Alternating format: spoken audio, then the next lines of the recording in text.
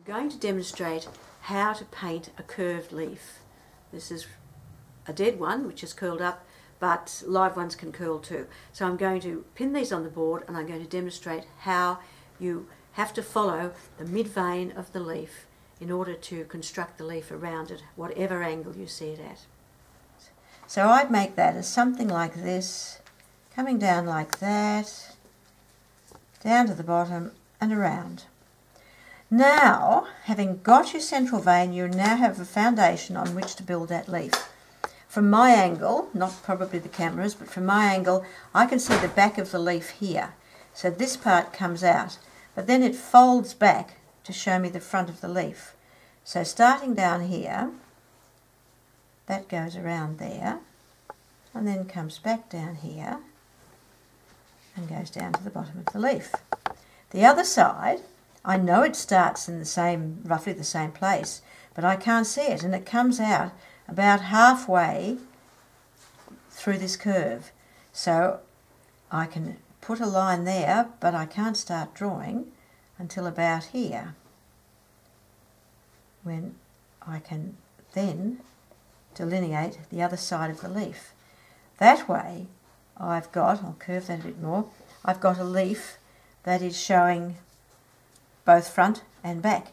Now, this does not come down to here and start again here. This leaf turns over. You need to bring that around. Then you get your rubber. Rub out that little bit there, because we know it's there, but we can't see it. And this is really the secret with curving leaves. You know that that vein follows through, but you can't see it. I'll do another one over here. This one really quite an interesting one. It goes down and across almost, oh, not quite a right angle, but it starts up here, fairly straight, and then like someone lounging on a banana chair, it goes out to about there. Now, this starts a little way, there's the stem, where it connects to the branch. Now this starts out here, goes down and out again, and then it comes right down, passes over the mid-vein and down to the bottom. There's a little bite out of it and finishes up there. I think that needs fixing because it was too sharp an angle. Side is peeping around and I can just see part of it, and then it disappears, and it disappears roughly about where that meets that. So it comes through roughly about there. Now, that doesn't look, in fact, it should come further down there, and I don't like the way that crosses over there. So I would like to move that slightly so that comes up there. It looks a whole lot better, even if that was how it actually was. Now here we have to once again bring that leaf out to accommodate, in fact it comes out even further when I look at it carefully. Bring that leaf out there, and now we're having a leaf that looks a lot more like it should.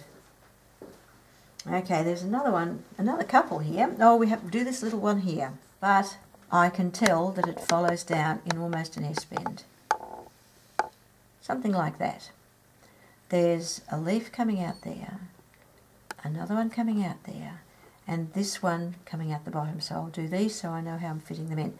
That one overlaps just a little, and the top half comes down and disappears down there. Consider an X-ray drawing. It's got to go there, but you can't see it. That's okay. You can't see everything. That one comes out here, and comes up quite deeply there and around there.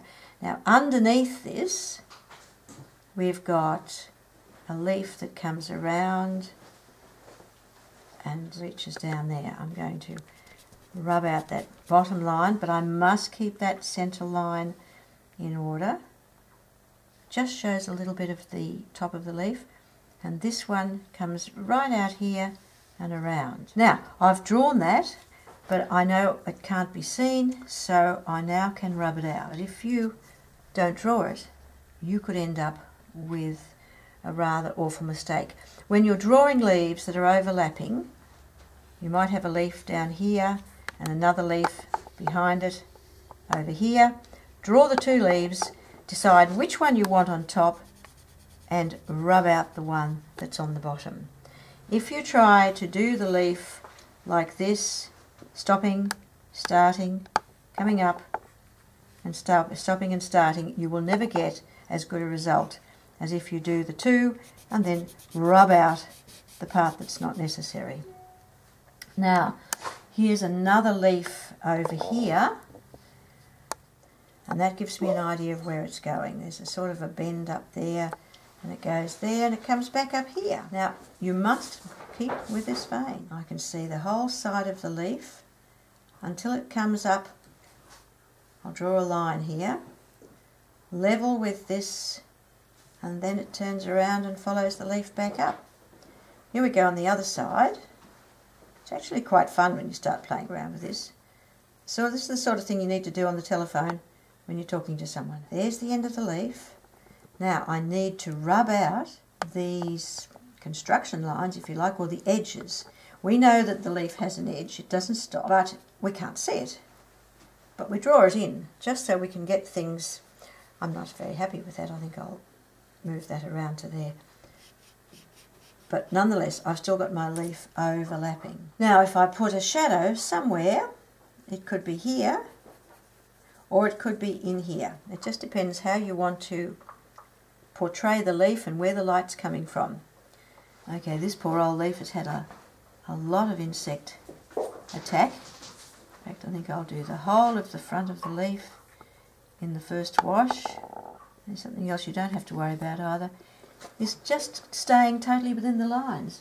Once you've rubbed out those lines, it doesn't really matter if you were totally within them or not, as long as you are going in the correct direction. There's the back of the leaf, and it has quite a dark little stem. Now I'll let that leaf dry,